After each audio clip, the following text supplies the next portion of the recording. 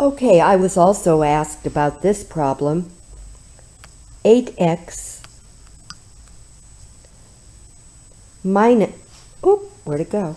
8x minus 25 equals 3x.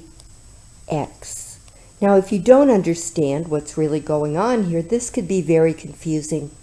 So this is what we have. We're saying that 8 of these x's, right here, 8 of these x's, which is x plus x plus x plus x plus x plus x plus x, and I think one more x, but let's see, 1, 2, 3, 4, 5, 6, 7, yes, 8. There are 8 x's.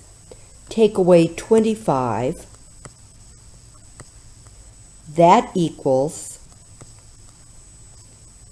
3 x's. So x plus x plus x. Now, where x is a number, and we're being asked to guess, well, what is x? X is one number, and it's going to make this true.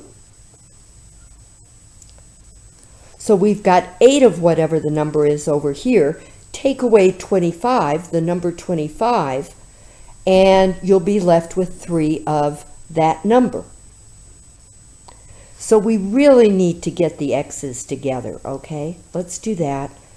I have to make the x's equal 0 on one side or the other side. So I think it would be easier to make them equal 0 over here on the right side, and this is how I do that.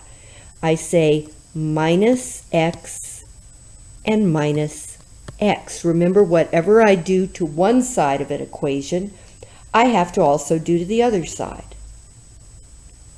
Now I'm going to subtract x, and I'm going to subtract x. I'm going to subtract x, and I'm going to subtract x. Now, if I add these together, what I'll get, I'm calling them adding, but really subtracting, x minus x is 0. X minus x is 0. And x minus x is 0. And what that's going to equal, let's come over here. I'll have the minus 25, bring that down, because it's not doing anything. And then this x minus x is 0, and x minus x is 0, and x minus x is 0. And then I have these x's right here, and they're left over. So that's 1, 2, 3, 4, 5. There are 5 x's left over, whatever that number is.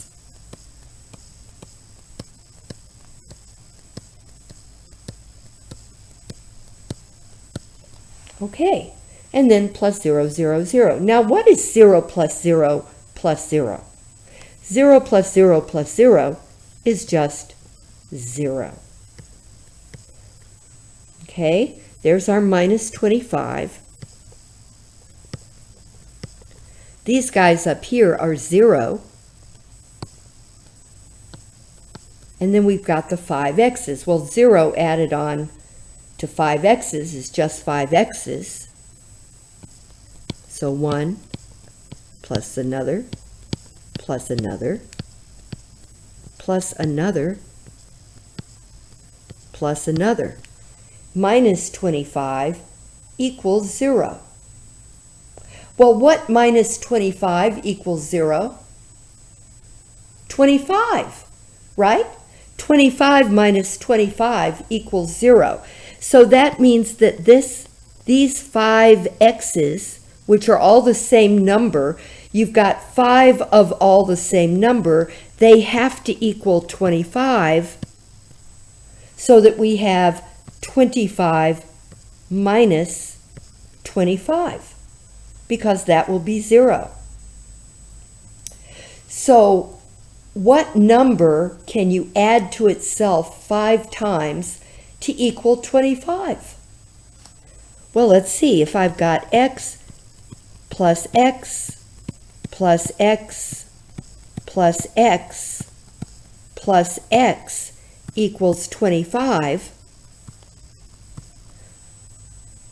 then that means I have to split 25 into 5 equal pieces, and each one of those pieces will be x. So let's do it. 1, 2, 3, 4, 5, 6, 7, 8, 9, 10, 11, 12, 13, 14, 15, 16, 17, 18, 19, 20, 21, 22, 23, 24, 25. Now, I have 25 ones there, and I need to get them into 5 equal groups.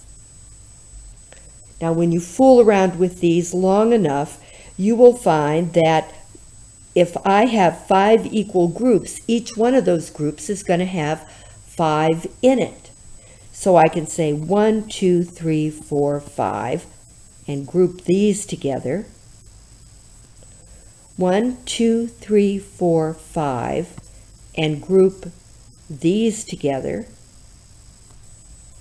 1, 2, 3, 4, 5, and group these together.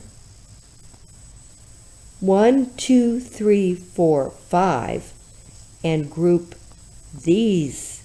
Whoop, I lost count. 1, 2, 3, 4, 5. There we go. And then 1, 2, 3, 4, 5. There are 5 equal groups. So that means x is 5, because 5 plus 5 plus 5 plus 5 plus 5 equals 25. So if each of these x's represents the number 5, then that will give me 25 minus 25 equals 0. So x is going to equal 5. Okay.